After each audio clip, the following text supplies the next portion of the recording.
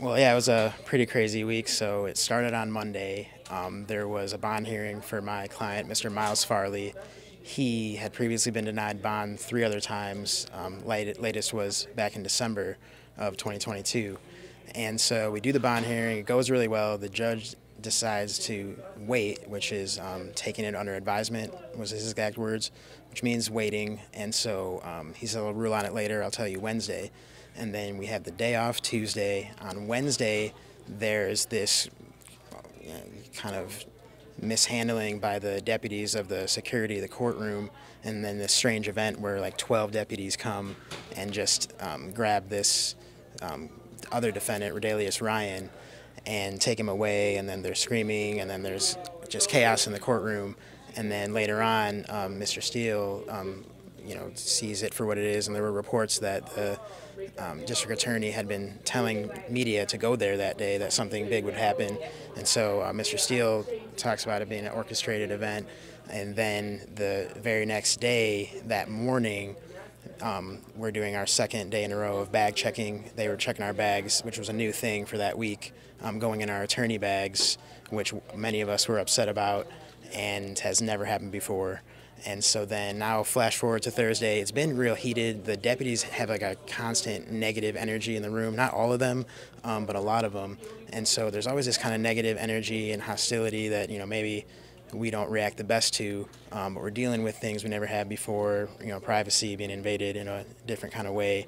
And so it's me sort of, voicing that, feeling that, saying I'm humiliating, or that I'm feeling humiliated, and that it's invasive and stuff. And so we're kind of having an impolite discussion with the deputies, and while they're searching my bag, they find my own medications that are prescribed from my doctor, and ultimately I end up being, wrongfully charged, like under the statute of pills not in their original container, because one of them was not in their original container.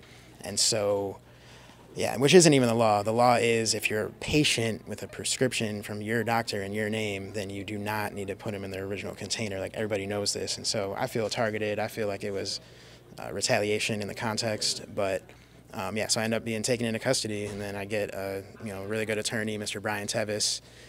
He has me out within like 12 hours. I was held at the courthouse till 5, then taken to the jail. It's really terrible in there the way we've been hearing lately. It's all true. And so luckily they didn't process me in the normal way. They just did the initial thing, the medical screening, which is pretty degrading and dirty and just terrible. But, just the initial medical screening, and then the, bonding out process, because second chance bail bonds had already just posted my bond when they saw, that happen on the internet. Mm-hmm. And so, which was, pretty misreported on for a while. Just they were saying it was like prescription pills, like I was trying to bring some kind of contraband in. And then even the sheriff, after this had all been known, goes to the news and says that I brought in contraband. And they keep saying contraband, even though from the beginning it was my medication from my doctor.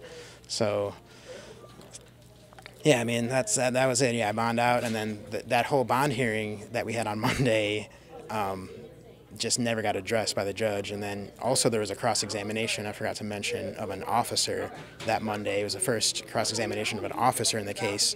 That didn't go well for the state at all, and I think it added to the temperature in the courtroom and like possibly what happened to me on Thursday. But yeah, and then the other part of it, they charged me with they tried to make a scene out of a battery on a public official and like delaying a public proceeding, and these trumped up charges of a false thing to begin with, because I was being illegally detained anyway.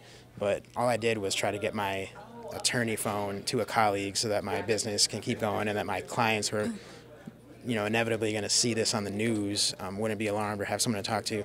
I try to toss it to him. It touches a deputy.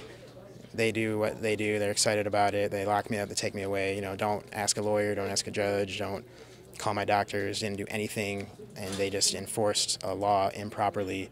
And you would think that law enforcement would know the law, but they didn't, and they locked me up. And then the phone thing happens, and nobody checked on anything. And then luckily, Mr. Tevis had me out within 12 hours. And then the next day, the judge says, come to court at 4 p.m. I have something about bond to tell you.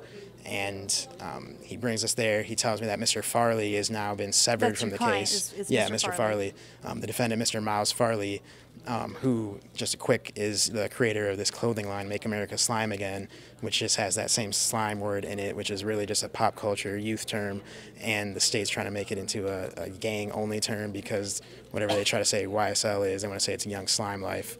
And so that's kind of what brings Mr. Farley into all this. You know, he's an entrepreneur doing marketing and product placement, and then he gets caught up in this thing with Fani and this RICO case.